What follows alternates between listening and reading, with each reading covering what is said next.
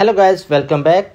In this video tutorial we will learn how to use the float button from InDesign version 5.0. We will see how to add float button, how to customize their icon, how to add the tooltip when user hovers on that, how to change the shape between the circle and the square, and how to add a little description under the icon and make the button primary so it looks in bluish color. And also we'll see how we can create a menu when user click on the float button. So let's get started.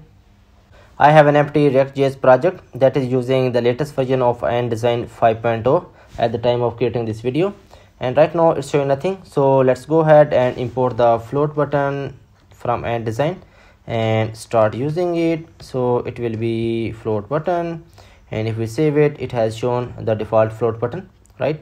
So this is the default icon. We can change that if needed. So let's copy this one and place another, and where we can say the icon is something else. We can import the icons from InDesign. So we can say, maybe we can say message field, and here we can say message field. Save it. Here you go, it has shown the message field. So right now it is showing the both float button, but right now they are overlapping. We can change its style a little bit and to make them appear on different places. So we can say its height is maybe 80 pixels. As you go, so this is the default one, and here we have changed the icon, right? And we can change its shape from circle to the square as well.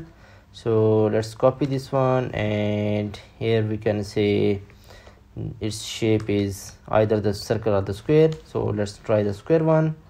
Here you go, and we can change its style to 160, right? And also we can use a type of the button like the primary or the default one, and we can set from the default or the primary. If we make it primary, it will convert into a blue color. So let's change the location to something. Maybe we can say its bottom is maybe 80, right? And also the right is 80. There you go. Or maybe we can change it to 100. Okay, looks good, right? So we can change its position to anywhere where we want.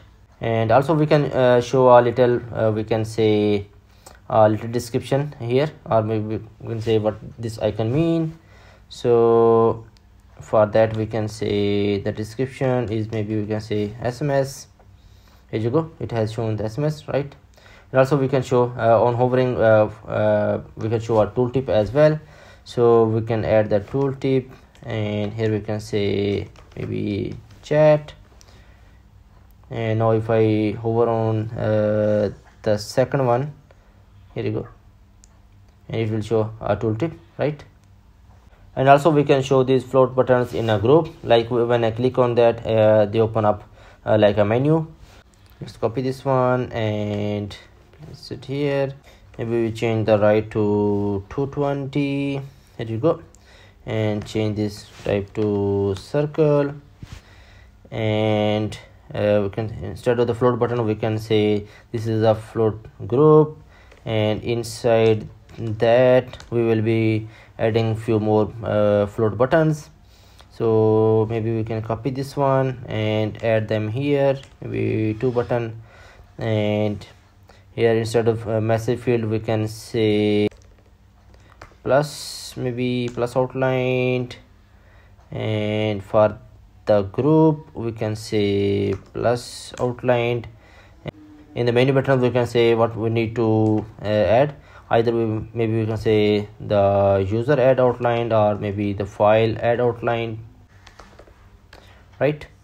And under the group, the first button we can say user add outlined, and here we can say file add outlined, right? And we can meet the style because it will be triggered when we click on this one, and we can add the trigger as well.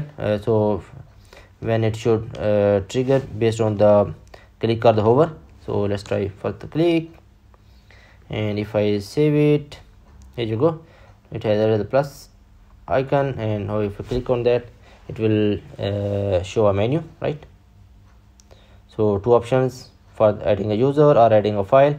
We can show the tooltip here as well. So here we can say in the tooltip, we can say this is the add user, and in the tooltip of the second one, we can say this is the add file.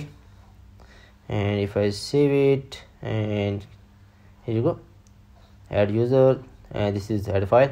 And of course we can track on the click of these icons as well. So that's the same as we did on the normal buttons. So that will be the on click, and here we can do anything needed based on this button click, right? And also for the group one, we can add the on click as well as on the on open change. So that will be triggered when this menu is opened or this menu is closed, right? So this open will be either true or false based on that, right? So using this approach, you can add float button anywhere on your UI, and on click of that you can perform any action, or on click of the float button we can show a menu. We can select any option from there and act accordingly. So this was the new component introduced in Design 5.0. But still, if you have any questions, please let me know in the comments below. And if you have learned something in this video, please hit like, subscribe to my channel. See you in the next video. Thank you.